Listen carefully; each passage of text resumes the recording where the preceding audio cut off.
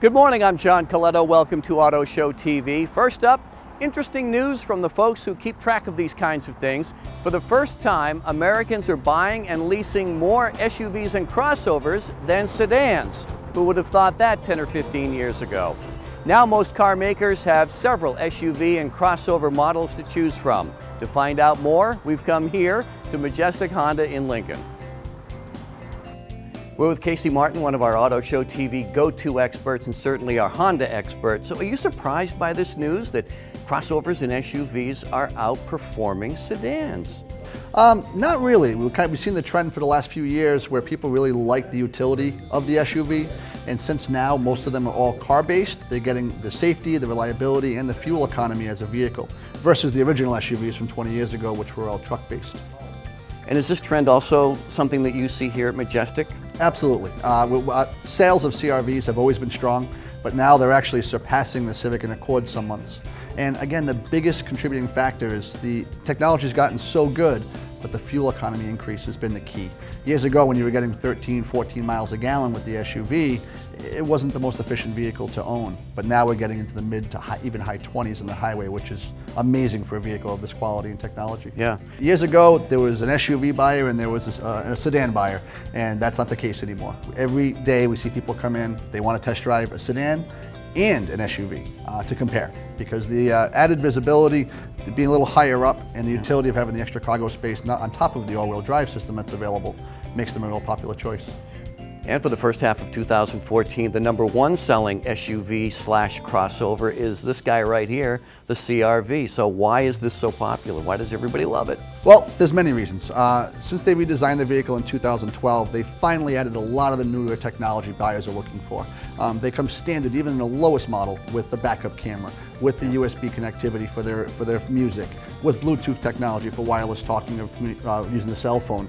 On top of that, it's rated extremely high in safety, fuel economy, #1 in resale value, and it's just a great all-around vehicle. So let's take a closer look. Take us around and show us some more. Absolutely. Another feature that people tell us is important to them with the SUVs is the actual ease of getting in and out of the vehicle.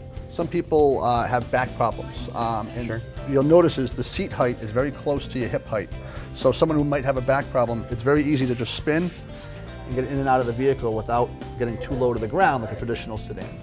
You'll notice almost all of the SUVs now no longer have the tire on the back. Right. You know, and one of the main contributing reasons for that is the amount of damage the car would sustain in a minor fender bender.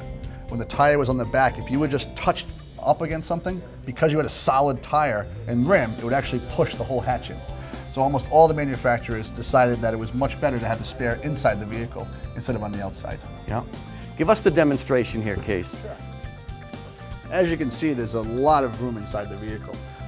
This is with the seats, of course, folded up right now, so you have a traditional 5-passenger vehicle. But just look at the height and the depth you have to store lots of cargo. Yeah. All of them do come with the EX model and above come with the sunshade here too, which is more or less a security shade. So when this is closed, you can't see the cargo underneath. So if you have an expensive set of golf clubs or something of value, people on the outside cannot see it. Yeah. And I noticed that this part of the back is almost straight up and down. It just gives you that little bit of extra storage back here, right? Exactly. And that was one of the things they've changed is they used to be a little angled more. Right. The downside to that is, of course, you lose some cargo capacity. So by having the height higher up here before it tilts, you have that depth. Sure. It gives you a lot more space. Yep. And then you've got your 60-40 split. Absolutely correct. Here's a 40 and there's a 60, and they've changed it. So now all you have to do is pull the handle here, and the seat will fold down all by itself. And of course, this shade is removable, so if you need all that space with both down, you can see there's a lot of potential storage. Yep. And the spare tire's down here. Yep. It folds right up, and you the spare go. tire, not only, the other advantage to the spare tire being inside, it's clean. So if Right. you do have to change a tire, you now don't have a dirty tire on the outside, or like a lot of SUVs that's stored underneath the vehicle. Well, after many years of salt and dirt, it tends to get either rusted or becomes very dirty to work with. And Casey, I think one of the other maybe misconceptions about the SUV category, particularly with the Honda CR-V, is that, well, they must not be very fuel economical, but they are, aren't they? Yeah, they have, and they've really come a long way. And this model now, with the 14 CR-Vs, is actually rated at 30 miles per gallon on the highway, which when you consider it's all-wheel drive and all the utility you get from the vehicle, it's really amazing. How do they do it? Well, the technology keeps getting better and better. They've gotten more efficient engines, more efficient transmissions, and they've been able to raise the gas mileage from what used to be mediocre to excellent. This model is the EX with the cloth interior, but they have models with leather interior, models with navigation, and there's also a lot of other options you can add to the vehicle, like the roof rails with crossbars, so you can add even more cargo capacity to the top of the vehicle. Yep. And why should people come here to Majestic? I think I know the reason, but I want you to tell the viewers. Well, besides me, of course, Majestic's been here 40 years. We're the oldest Honda dealership, oldest and original Honda dealership in Rhode Island. We got 2 great locations for your convenience: West Warwick, southern part of Rhode Island, and of course here in Lincoln in the northern part of the state.